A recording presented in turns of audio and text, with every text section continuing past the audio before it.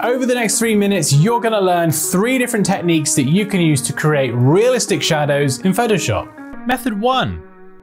Right, first let's create a new layer.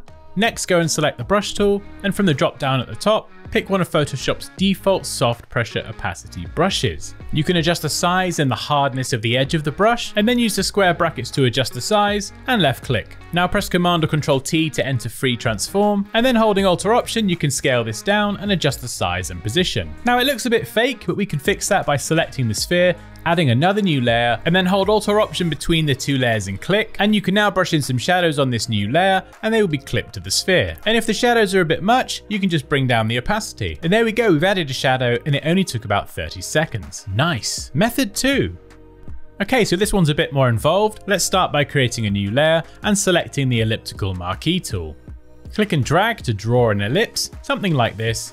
And then from the bottom of the layers panel, we're going to add a gradient adjustment layer. Now we're going to set the angle to 0 to go from left to right, and you can reverse this by clicking the checkbox. All looking good, click OK, and then go to Filter, Blur Gallery, and select Tilt Shift.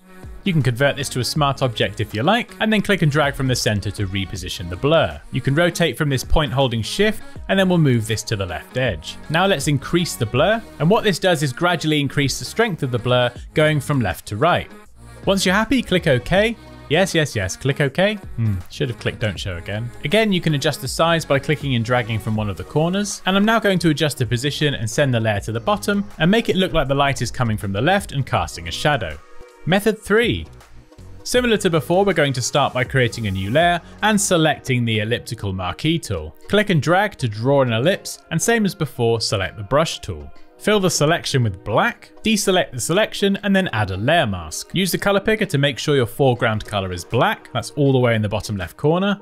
Adjust your brush size, and then brush away the edges. And you can use the Cap Locks key if you'd like a more precise cursor. Now arguably this does look awful, but I promise it will get better. So next, let's go to Filter, down to Blur, and select Gaussian Blur.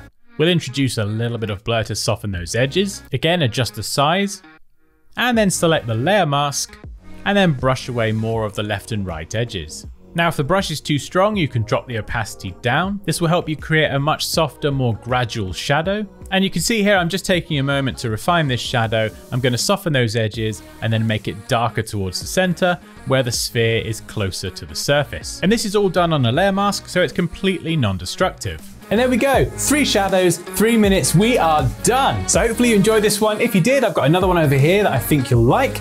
And there's one over here suggested by YouTube's algorithm. So yeah, take your pick. As always, it's been an absolute pleasure. Take care, and I'll see you next time.